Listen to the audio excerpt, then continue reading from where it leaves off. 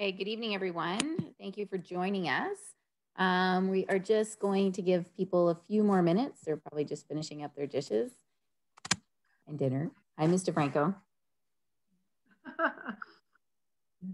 Finishing my dinner. You have to order tonight. It's not a cooking night. Do you want to share the screen?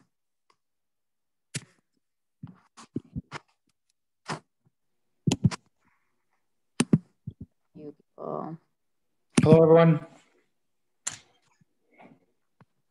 There we go. Mr. Grassi.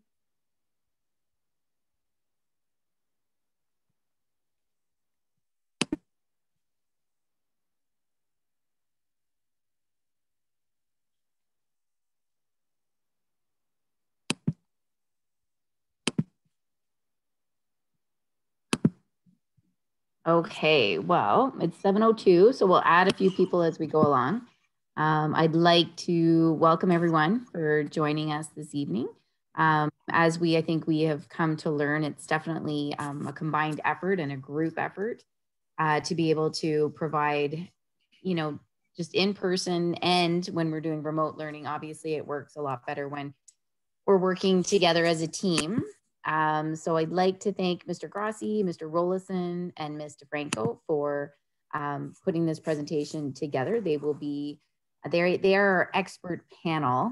I am by no means an expert, but definitely learning. It's been an interesting year, even as an administrator, having to do, staff meetings online and provide staff with PD, and communicate with the students. We've definitely had to go outside our comfort zones and be very creative. But luckily, that's the nature of teachers, is that we are very creative. And so I feel like we've been a lot this year, as well as supporting your students.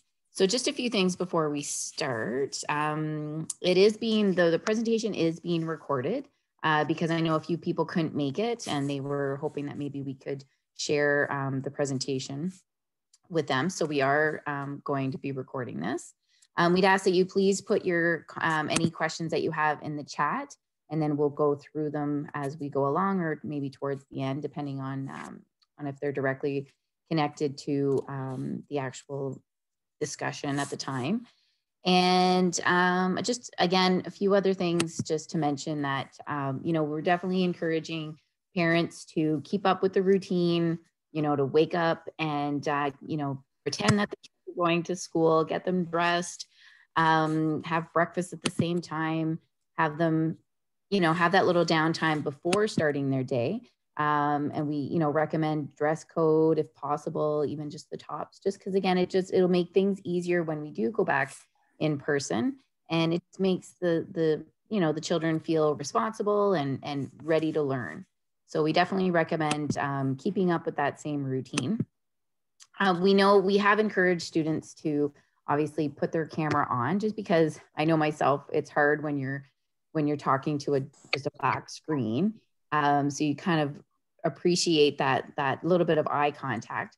So we do encourage students to put their cameras on. We also know that that's not always possible. Some are a little, a little nervous about that and aren't comfortable, and we understand that. And even if the students just put it on, when they are responding to a question, or just at the beginning, so they can say hi to their teacher and their friends. Other things that we are mentioning, just we completely recognize that this is not easy.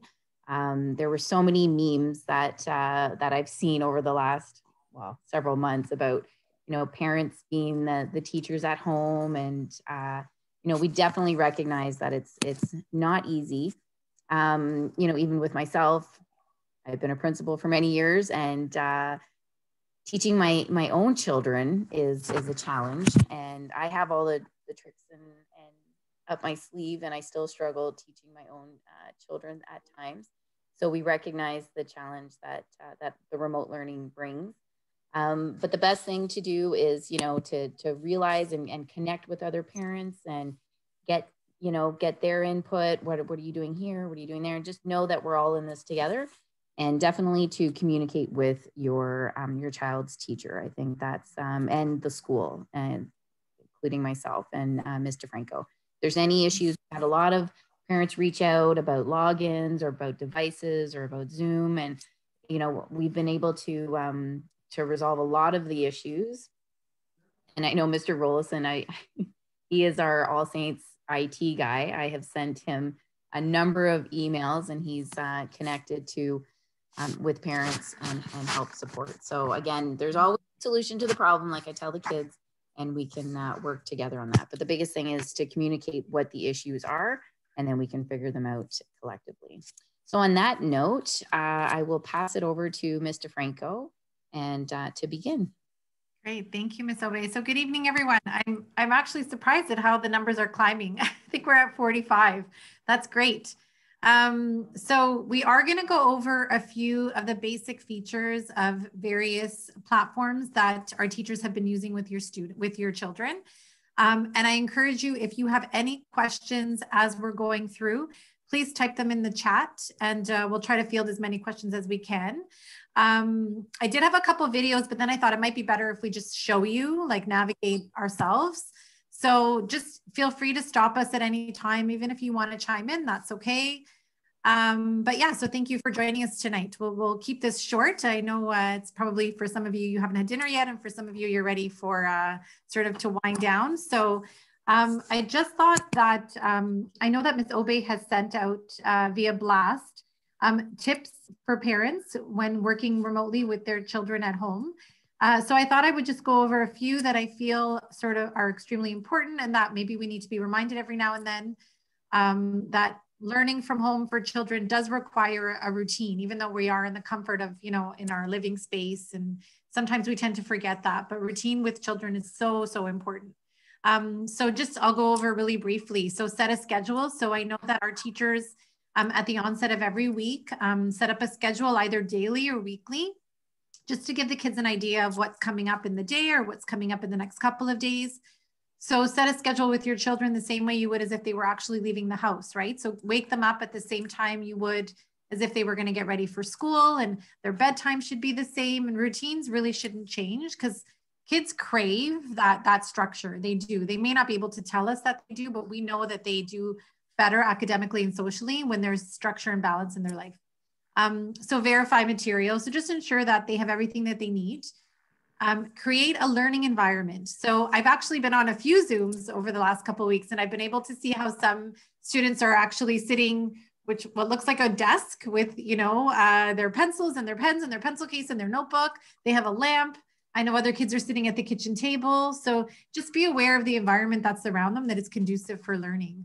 Every day, create a plan. So think about what's coming up in the day and how you're going to tackle that with your children, especially if you're working from home, which most of us are. I know I am. It's difficult for sure. Doesn't matter the age of the children. You're always doing something to support them, right? So plan out your day in advance, just to make it easier for yourself and for them. So plan out like what the meal might be at lunchtime, how much time they're going to have. Maybe you want to take them outside to get some fresh air. So kind of plan that ahead of time. Teach. It says don't teach, help. So you are your child's first teacher, best teacher, and sometimes we do want to do it for them. Just keep in mind that it's better to provide them with the strategies to become independent rather than doing it for them, which I know is easier. We just have to be mindful of how much help we're actually giving them. Complete all the work, complete as much work as you can. We are flexible with timelines. We realize that this is not a normal situation. So we're extremely understanding when things aren't coming back on time. Just constantly be in communication with the teacher. So that way we know what's happening and that, you know, we're not worried in any way that there's something else going on. Communicate with the school. I just talked about that. Very important. Center the child, not the work. So it matters more that the health and mental health and wellness of your child is centered and is calm and is creating a space for them where they feel happy and they're not stressed. That matters more than everything else. So that takes precedence over any of the work that we could give you. Identify specific barriers. And I was thinking about this question, and I was thinking that time comes to mind. recognize when your child has had enough. And it's okay to shut down for a few minutes. It's okay to leave a little early. It's okay to take a brain break when it's not recess. Those are all okay. So recognize that in your child. Use the school resources. I am in the building on odd days. And if you communicate with myself or with Ms. Obe, I'm happy to retrieve any items for you that you might need. So that can be, you can email us separately and we can discuss that. Personalize the learning. I think the teachers have done a really good job of doing that. Encourage growth mindset. So just, we can do this. We got this. We're all in this together. Just keep that optimistic, positive sort of rah-rah look as we kind of hopefully get to the last couple of weeks of this. And know where to go for what. So what do you need help with? And how can we help you? Is it us that you need? Is it the classroom teacher? Is it a special education support that you need? Is it a neighbor or a friend? Are you trying to connect your child with another child? Use us to help you to make those connections and to sort of support you in any way that we can. So with that, we're going to go to slide 3, which is Mr. Grossi. So Mr. Grossi is going to, Sal, I'm going to just give you my co-host. So Mr. Grossi, I just made you a co-host so you can share your screen. So Mr. Grossi is going to show you from a student view how to access Google Classroom from your perspective, like what you would see, because what I would see as the educator would be a little bit different. So from this end, he's going to log in as a student to show you and how to navigate some of the things that you can see. Okay. So Sal, do you want to share your screen? Yep. Beautiful. So let me stop share. Yeah, you have to stop. Yeah, there you go.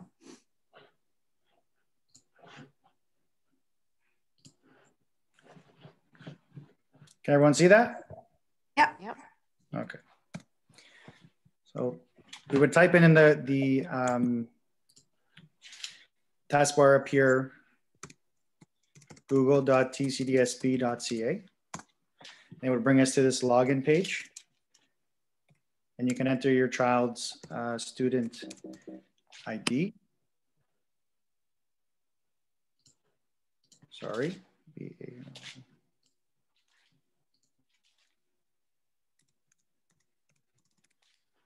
And their password.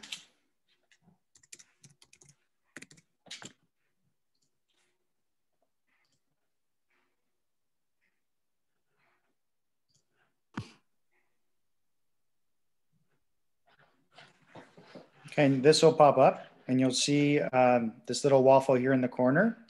Click that and you'll be able to access the Google Classroom, which is called the Classroom.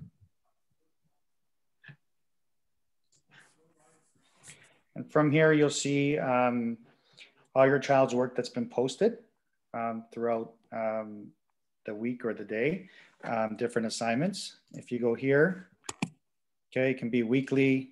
However, the teachers decided to break it up. It could be weekly, daily, topic-wise, science, math. It depends on what the teacher is doing. And if you'd like to send private comments to the teacher, if you have a question, you can send that here and the teacher will get that in their mailbox. Or you can add a class comment here, as well as in the stream here. You can also ask questions where the students will be able to help themselves maybe. And what else can I show you? Right, can you go back and show where parents can send a message to the teacher directly? Sure. So if you just click any assignment in the stream, their work will show up, which is right here. And in here, you can send a private comment. Very simple. Hi, my son is having trouble with question 5. Hit the send button and the teacher will get that directly to their inbox in their email. And they'll be able to respond. And when they respond, you will see it here. No, you'll see it there once the teacher responds. Okay, it won't go back directly to your mailbox, your email. It'll go to your child's Google Classroom. Yeah, I think don't know if there's anything else, if there's any questions. So just the difference between when you're in the stream and when you're entering in a question to the teacher. So the stream is a great opportunity for the teacher to post something to reach the whole class, or for students to engage in conversation with each other if that's what's happening at that moment with the teacher. Sometimes that option is disabled. So if the teacher's not present and doesn't want the children chatting without her or him there, it can be temporarily disabled. But if you create a private chat, like a private question, the teacher will always get that in real time. So that won't be disabled. So if there's something that you want to ask and you can't do it through the stream, then do it through the private option and the teacher will get back to you. So if there's a synchronous lesson going on and you know, it's a 45-minute, 50-minute lesson, for the teacher to actually, you know, talk for 45 minutes, that wouldn't happen face to face. Sorry, Lisa. Lisa, you're muted. How long have I been muted? Not very long. Not too long. Okay, so so if you want to reach the teacher and the chat has been disabled because the teacher's not available to field the comments, she will or he will get the private conversation, like the private chat, and they will get back to you. So if it's a lesson that's synchronous and you may not see the teacher on the children working on something that the teacher has already explained and has given them independent work time, I have 14. then you do a private chat. The teacher will get back to you in real time because she will be present during the time. If it happens to be during like a French class or a music class or anything like that, or health or phys ed, the teacher might wait until that period is over because that's their prep time, and then they'll catch up with you later. If not, most of them will already be in front of the computer anyways. So that's the only time that you probably wouldn't see them or wouldn't hear from them, is during those. So, sorry, we have a quick question. So someone's saying that the view seems to be different when you use the Google Classroom app. Is there a way to send private messages through the app? Good question. I'm gonna go. That is a good question. I'm sure there is. I'm gonna go to my app. Okay. So while you guys do that, maybe I'll mention, so we do definitely recommend that the teacher, that parents, you know, go into their child's Google Classroom fairly regularly, just to kind of either one, to be able to ask, oh, I see you're doing this in science, or oh, were you able to get that English, you know, that language assignment done, or did you have French today? Just things like that. So, you know, I mean, it's always good to be able to have access to that, and you know, keep a gentle eye on what your child is, what their responsibilities are, and what their assignments are.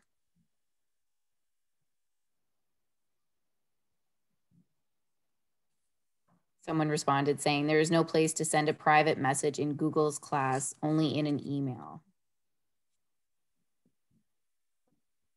Yeah, I don't see it either. I don't know if Lisa. We're just, yeah, my screen just checking. Yeah, that's a good question. Also, I want to know, sorry, just to mention this, when you're done the assignment, this is the turn in button, and it goes directly to the teacher's inbox. As well, if the teacher's requested for you to create a Google Doc or a Google Slide or a Sheets or a drawing, you can just click here, and a new Google Doc will open once it creates. Okay, and you can continue, do your work, and once you're done, you can close it up and hit the turn in button again. Do you want to go through that one more time? Sure. So if the teacher asks to create a Google Doc or Google Slide or Google Sheets, whatever he may or she may have requested in the assignment, you can click whichever one they've asked. It'll create here. And once it's done creating, you can click on it. You click on. It'll open, and you can complete the task, whatever the teacher has assigned for the assignment. And once you're done, all you need to do, it saves automatically. You don't have to hit save. It saves continuously, like every second. So you don't have to save or anything. And the assignment will always be there. Doesn't matter if you shut off the computer, turn it back on. You don't have to save. It'll be there. And once you're done, you just hit turn in. It'll go directly to the teacher's inbox. So okay, thank you for that. There is an option to add a private comment. You have to swipe up you click on the assignment and there's a little swipe up arrow. If you swipe up, it says add private comment. And then the teacher will get it on their end. So, it's hard to show you this, but these are all the assignments. So you click on the assignment that you're looking to do. And there's a little tiny, I don't know if you can see that. There's a little tiny arrow right there that if you swipe up, it allows you to do a private comment. So I'm not sure, he has an iPhone. I don't know I don't know what it looks like on another phone, but maybe just try that and see if it gives you a little triangle to swipe up. So that's within the assignment, right? Someone said that. Yeah, so click on the assignment that you'd like to respond to, or and then swipe up and it says add private comment. So if anybody, I have had parents, in the last few weeks ask for the, certain teachers' emails because they're communicating through email, which is never an issue. Just, ask us. Most of it is pretty simple. It's our first name dot last name at tcdsb.org. Some people have, hyphenated names and things like that. So where is different. Just reach out to one of your admins and be glad to share the email addresses of our teachers. All right. Okay. I think, Salif, maybe we'll see if anyone has any questions. Sure. And we'll go on to the next slide. And then if you have any questions, just type them in. We'll do our best to answer them. You want me to stop sharing? Yeah, and then I'll share the next one.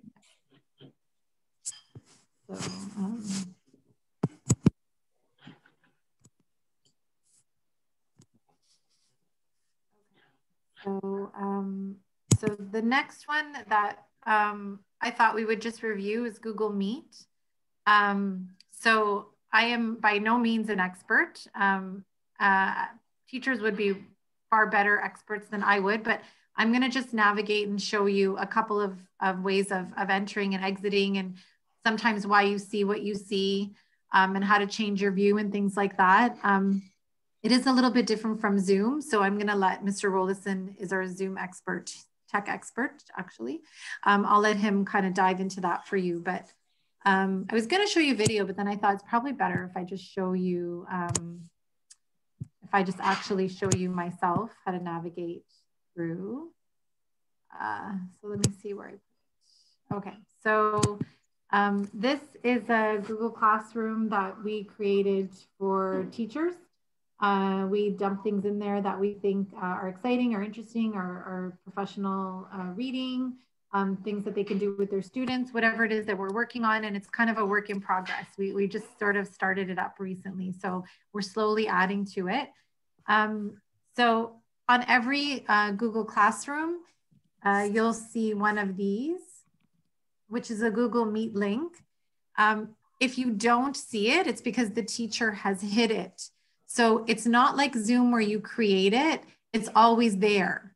So if the teacher is not doing a live meet with her students or his students, then he doesn't or she doesn't want to show that link because we don't want the students in there unsupervised, right?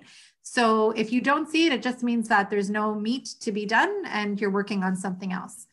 If you do see it, typically the teacher will open up at a time that he or she is doing a Zoom, a Google Meet lesson where they'll do like a kind of like a Zoom where they'll see everybody face to face. So if I click on it,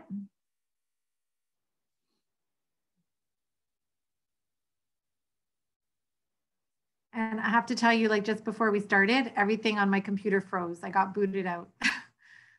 So I don't know, it's a little bit slow. It's part of the technology is great when it works. That's my motto. Okay, so so here you'll see that it's starting. It says no one else is here. I'm the only one here. When there's other people in the Google Meet, you'll see like 5 or 6 participants. So I'm gonna join. I believe my camera is going to fit because I'm on Zoom. So I know you can't, Mr. Rollison, I think you can't do both at the same time because I've tried that before. Yeah. So I need to get on another device or something, right? That's right. That's right. Okay. So you're not going to see me. So basically, okay, this is relevant. So typically you would see, I would be on there, right? And so I'm talking, if I wanted to mute myself, there's the mute button at the bottom. There is the button in the middle, which ends the call. And then there's the video. So the video, it won't give me access to do the video. I'll just show you if I was going to, or the students wanted to share their screen, you have the option, just like you do in Zoom, by clicking on this Present Now button. And if you click your entire screen, and it takes you to a pop-up window, and if I click on this and click Share, then I would be sharing my screen through Google Meet, just like I'm sharing with you now through Zoom. So teachers might give students the option to share something that they're working on that they want to show their peers, or the teacher might share in order to do like a Jamboard or something like that. So that's what that feature does. And then there's also the opportunity up here that if you want to see who's in the call with you, it's just me. So you would see a list of names here. And the features are similar. I am more comfortable with Zoom just because I've used it more often. But there is a chat option, just like you would chat in Zoom. So the same thing. So if the students had any questions and the teacher was teaching, they would do it the exact same way.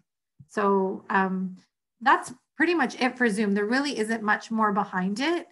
I'm going to end this call and move this over. Now, sometimes what happens with Zoom and what we've noticed, and you might have seen it in the media and things like that, is that the teacher will get booted for whatever reason, and the kids are in there without anybody. It just happens sometimes, or students will get booted.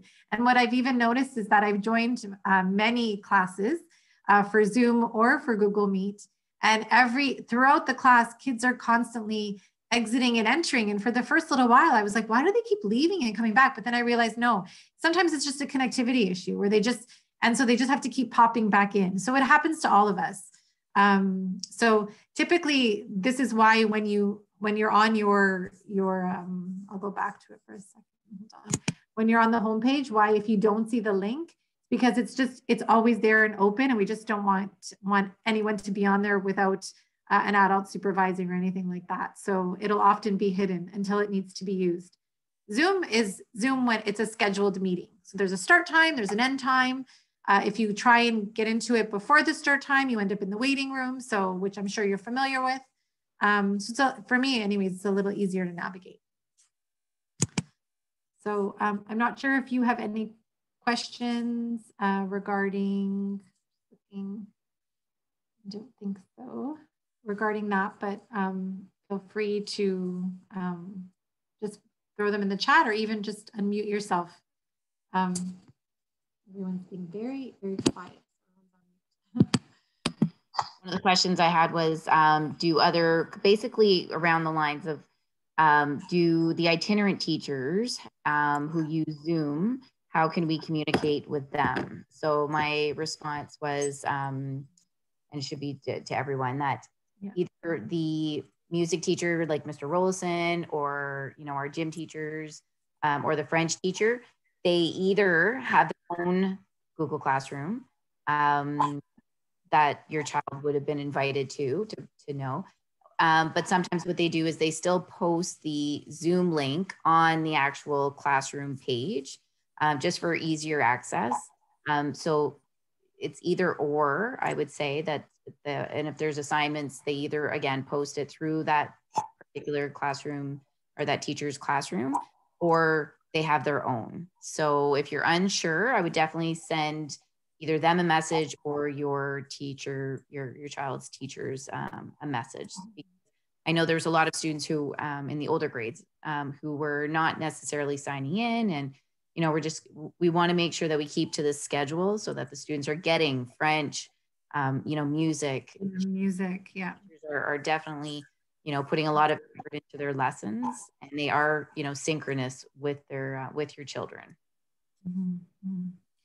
So also just to let you know, these slides, so I was telling Ms. Obey earlier, like slide 3 and slide 5 are live links to tutorials, like video tutorials. So Ms. Obey will share this with everyone. And then on your own time, if you wanted to go back and watch the tutorial, there's more information that you can get and things like that. It'll take you to other links as well. So they're all live. We just thought it would be better if we showed you in real time, so we can navigate to see exactly what you see. So, but they're great videos. They're excellent tutorials. So slide 3 and slide 5 are both live. Okay, so we'll keep going. And then again, if you have any questions, just continue to write them. So this slide is in relation to Zoom. So Mr. Rollison, I'm going to stop share. And where are you? There you are. Do you have the ability to share? Yes, I do. Yeah. Wonderful. Thank you. Okay, so very similar in terms of the way that Zoom works. So I won't go over a lot of the same details. I think one of the most important things is how your children would access a meeting.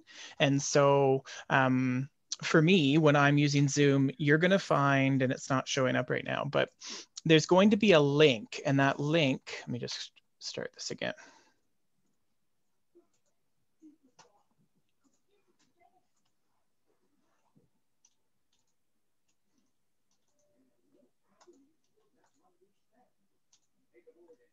So the teacher's going to paste this link somewhere, and your child can either click on the link. And what I've been finding is a lot of our students either have success with that or don't. And then there's a secondary way to join the meeting. And I think that's important, because the students that are struggling the most with joining a live Zoom meeting, because it technically is not as simple as Google Meets is, because Google Meets is integrated into the classroom. That's not true about Zoom. So students are clicking on an external link, even though it is still a board program. And so they either click that link to go to the meeting, or they can use this meeting ID. And if they go to their Zoom app that's on their computer, or if they're on a phone, because a lot of them are accessing these meetings from their phone, they can use that meeting ID that you see on your screen. And that's another way for them to access the meeting. Generally speaking, once they're actually in the meeting, they're really, really good at navigating the controls. The controls within Zoom are superior to Meets in what the teacher can do, as in we can ask students to unmute and mute. We can turn videos on and off. Students can interact with those things in the same way. But as a teacher, I have the ability to control when I want all those things to happen. And sometimes that's really helpful. So if I'm in the middle of a lesson and I'm using something called a breakout room, which I use quite a lot in Zoom, and that sort of leaves my room, my classroom, if you will, more unsecure, because I'm going into a breakout room. I turn off all those abilities. So students can't unmute themselves. Students can't chat with themselves. If you're working on something and I've only got a couple of them in a breakout room, then I isolate that. When I come back, I turn those controls back on. So a lot of teachers are doing that. I think we're past the place where we had to have authentication when it came to joining. And so a lot of our students are joining now as either a tcdsb.ca account, or some students are joining as a guest account because they're joining from their parents' computers, or siblings are using the same devices.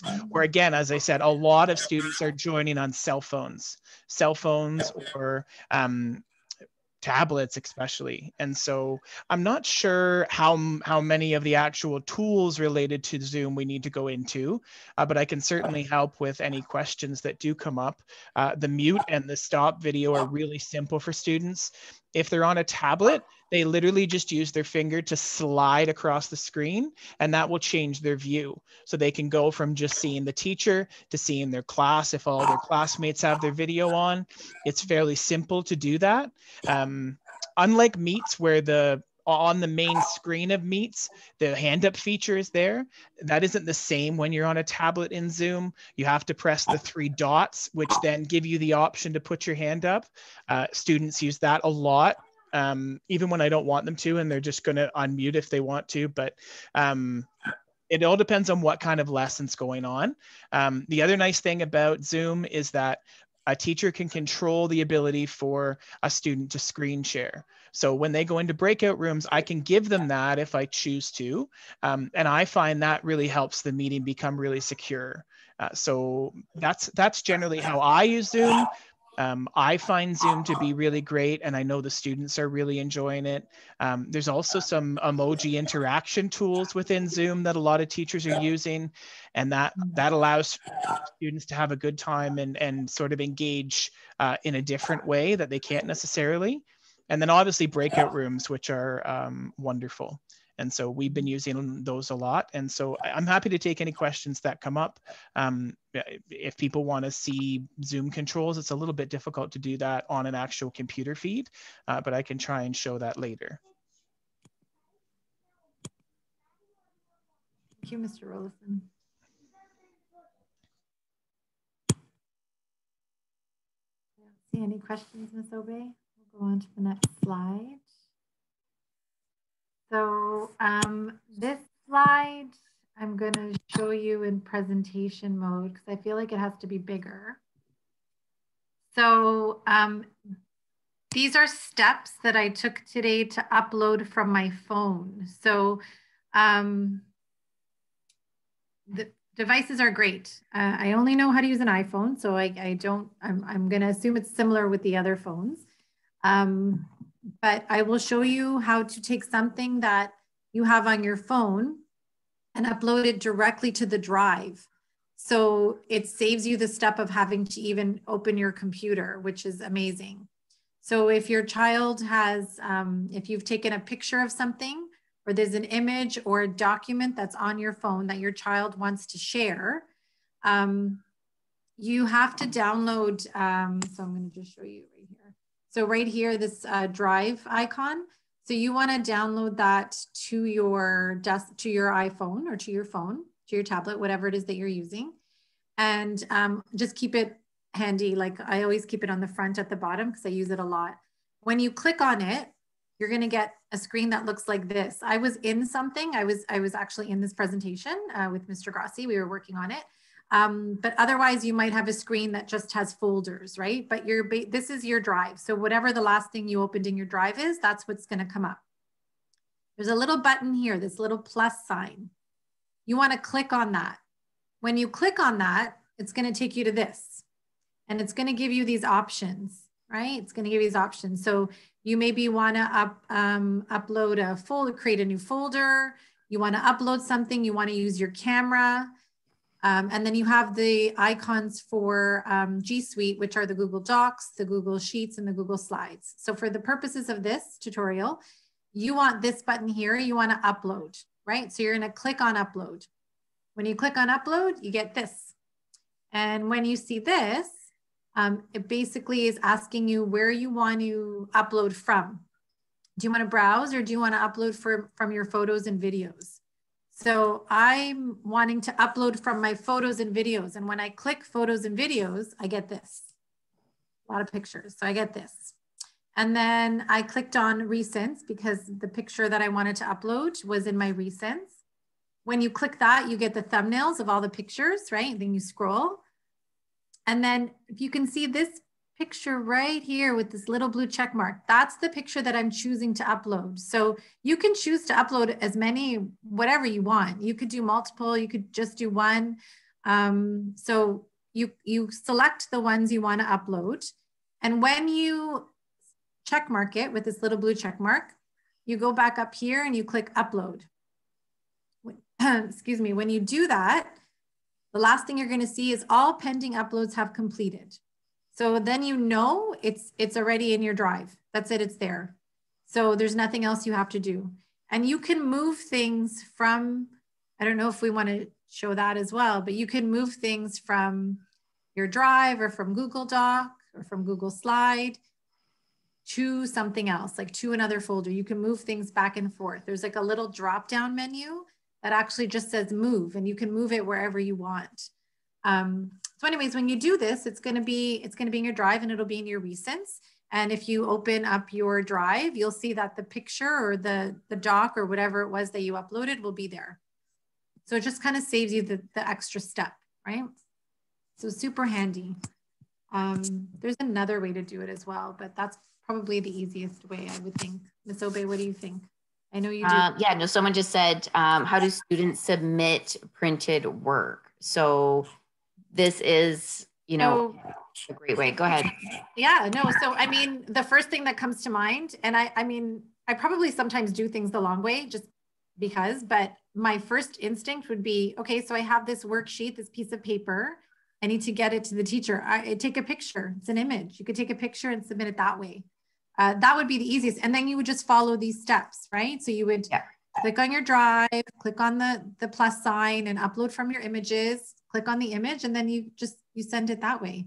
I don't know, Ms. Obey, what do you think? Is there? Yeah, no, definitely taking that. And then I also mentioned to you yesterday, scanning. There's also, you know, being able, there's a feature on our phones it's called a photo scan. And you just download it. Everybody has it. You just type in the search photo scan, and then you easily take a picture. And then it's in your documents as well. And that's for, I guess, other things if you wanted to create a workable PDF, which I'm not sure if we're going to get to.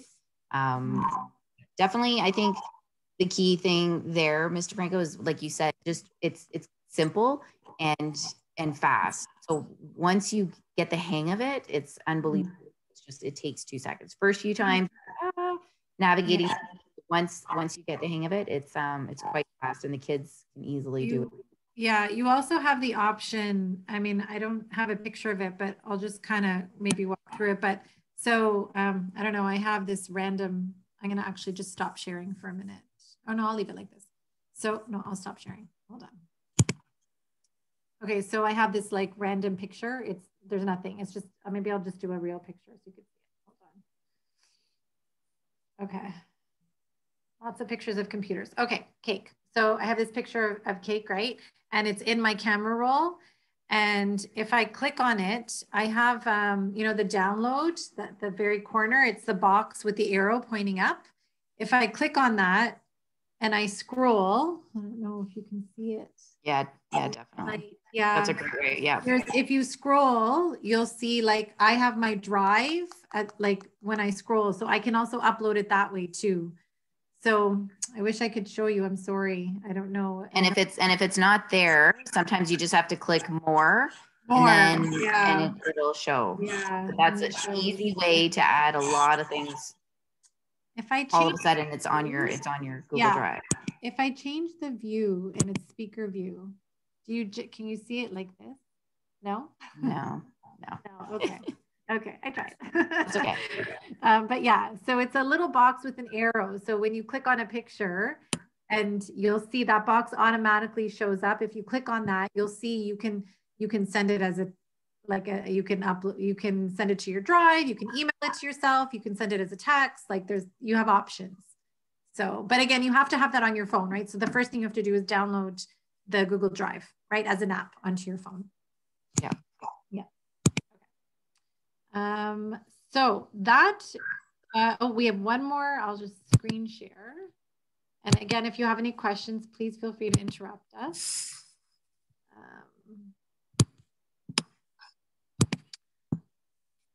So I found this on the web and I just thought, I just really liked it because I'm also guilty of saying to my kids, you know, what did you learn in school today, right? How many times do we ask that question?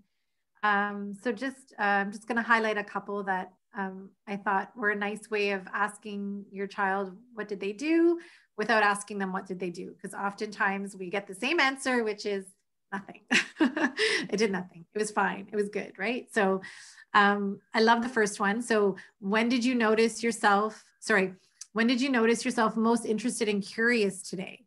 So what piqued your curiosity?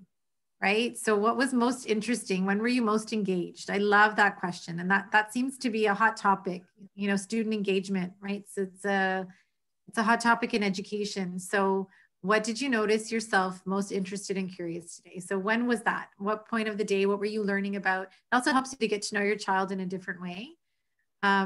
What does a successful day at school look like to you? And what does it feel like? That's a big question, but it's a super reflective question that I bet you'd be surprised at some of the answers you might get. And we don't often ask kids that, right? What's a successful day to you? What does that look like to you? So I like that question.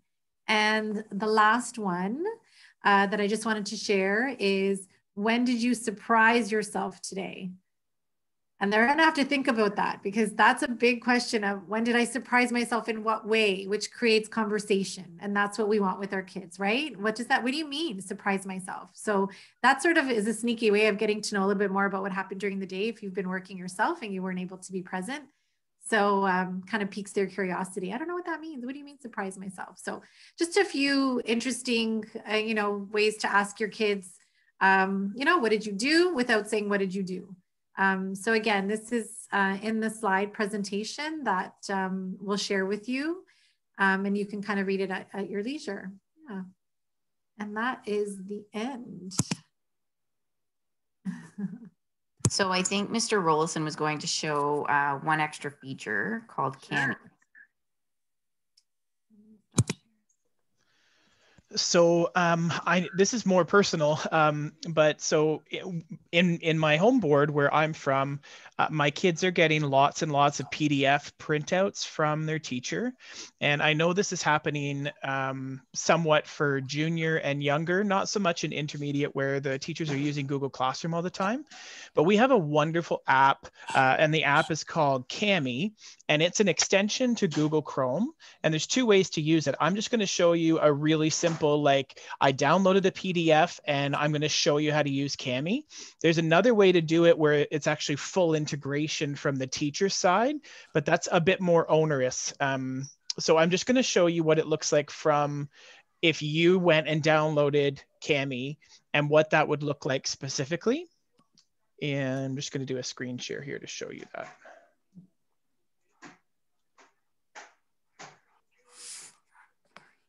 Okay, so if you download Cami, K-A-M-I, from any of the app stores, so the Google Chrome store, that's all I did. As soon as you do that, in your extensions widget up here in the corner, so I'm just going to draw a circle around it where the puzzle piece is. When you've installed it, you have to go and you have to pin it. And this won't matter in terms of whether they're logged in with their school account, which is one thing that's really important when you're using Google services, and anything in their G Suite. But the nice thing about Cami is, and this is Cami, the platform that you're looking at here, if you wanted to open from computer, let's just say any PDF here, I don't know, here's a fact sheet that we got. No, let's not open that, hold on. It'll just let you open any PDF document from either Google Drive. So if they have enabled it with Google Drive, it can be directly from their Google Drive, or if it's not from their Google Drive, they can upload it directly from their computer. So I'm just going to, here, for example, is a PDF document. The way that Cami works, and I find it really helpful, it has a text box tool here. And so if students had to write in an assignment, and that used to get printed out and they do it by hand and they take a picture, instead of that, students can use Cami and the text box tool, and they'll be able to write directly onto their assignment.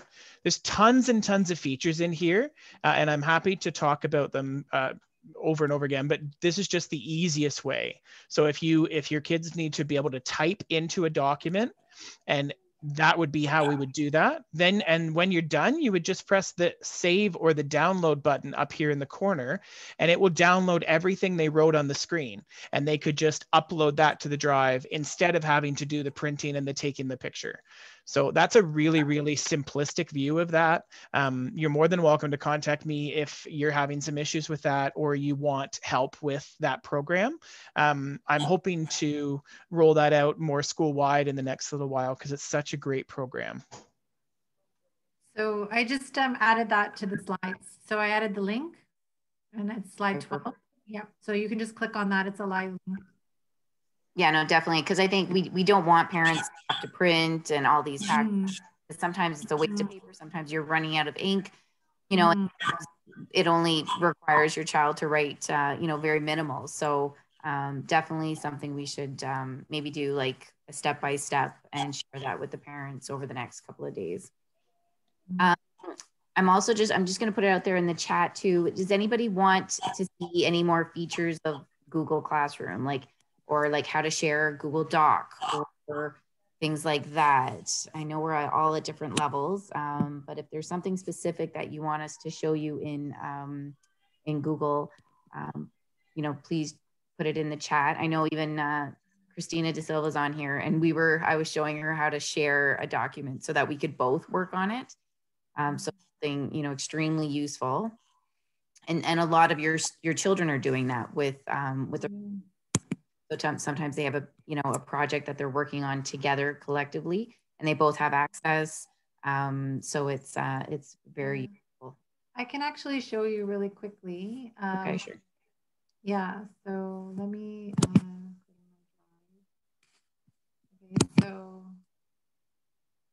so this is my drive, and I'm gonna just, I don't know, let me just, I'll take this, for example, I'll take this presentation. I'm gonna open it.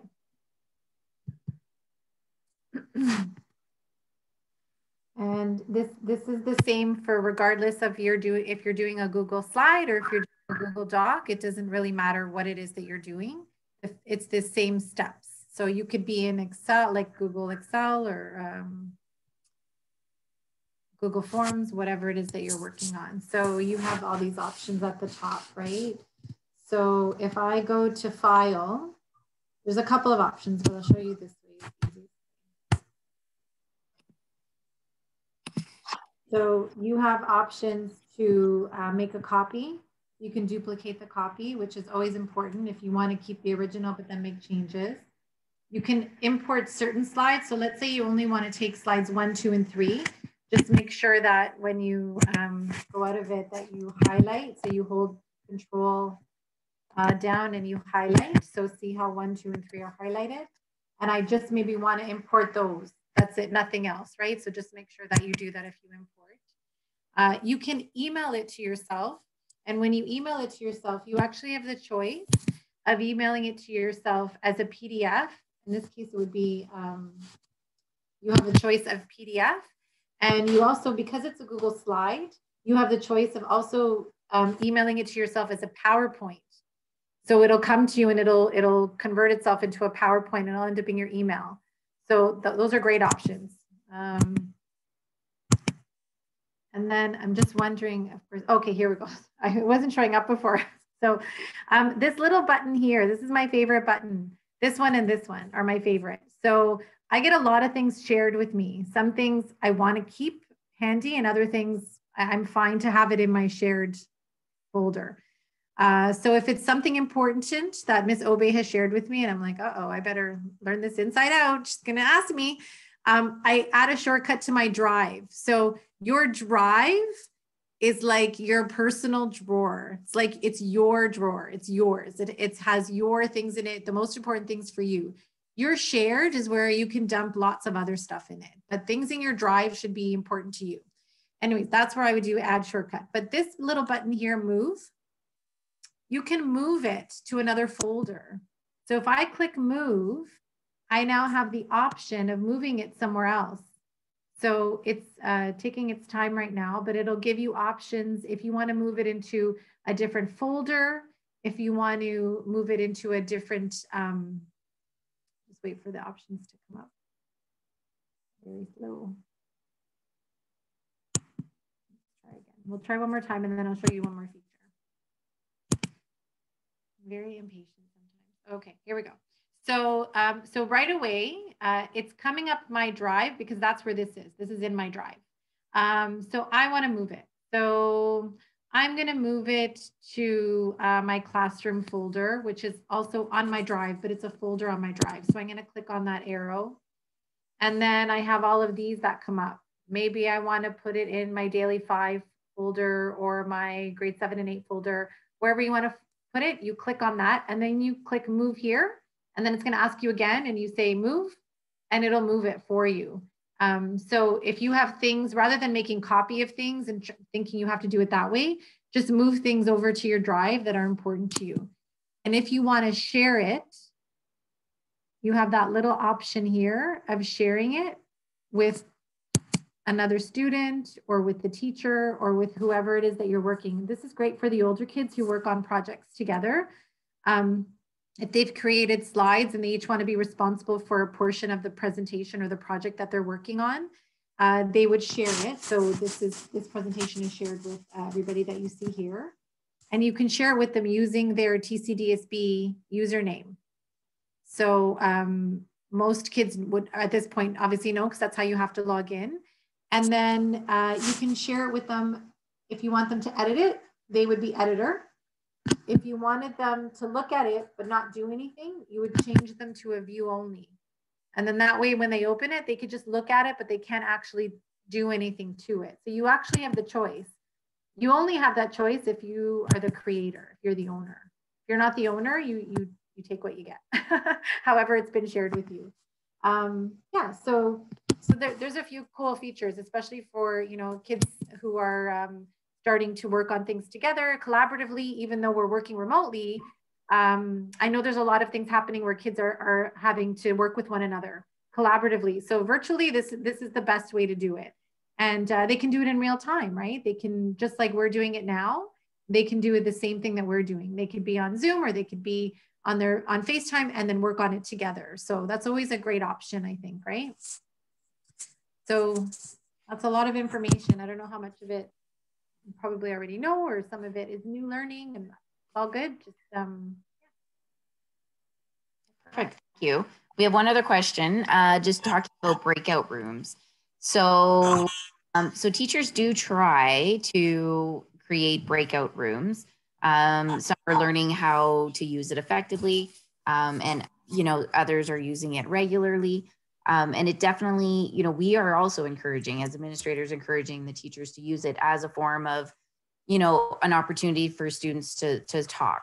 So there are moments though where, you know, the teachers will create the breakout rooms and it's like crickets.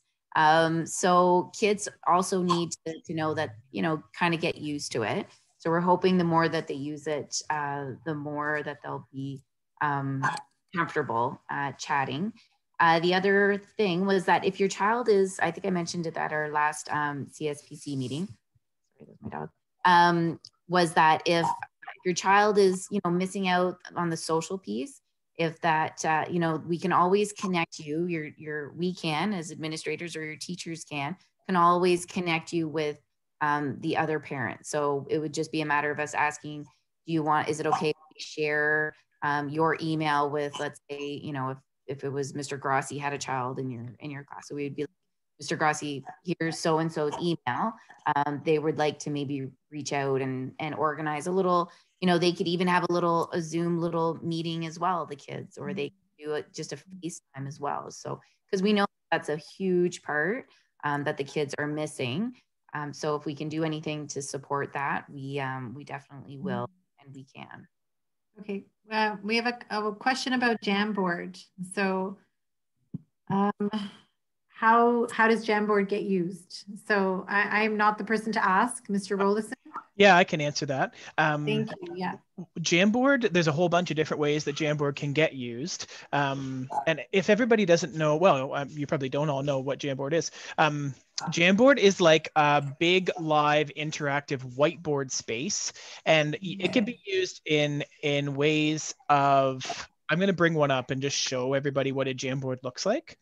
And if it's usually used in Google Meet, right? That's where I've tried to use it in Google Meet. I have had some difficulty, but I know it's an amazing tool. Yes, it can be used anywhere. And so I'll just bring up one quickly here. Okay. It's a great tool. It's a lot of fun. Yeah. And so here's an example.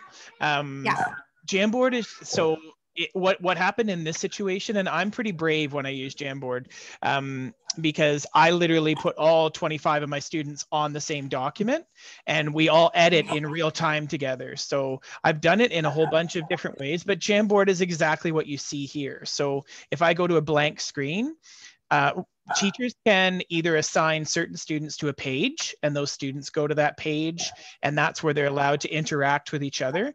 You can co-create something. So if I had something that I on this screen and I wanted them all to comment on it, I could just use what's called the sticky note, and all the students would be able to in real time comment on the document. In some cases, that works really, really well. Another thing that I did with Jamboard was each student had their own page in Jamboard. They had to navigate to that page, and then they did an assignment inside Jamboard. But that's exactly what it is. It's a big space where, you know, they can draw on the screen. I can teach from there, but it's a really great collaborative space. And it shares really well with Zoom. And it interacts directly with Jamboard interacts directly with the G Suite. So any of the Google Meets. So is it an extension, Mr. Rollison? Is it an extension? No.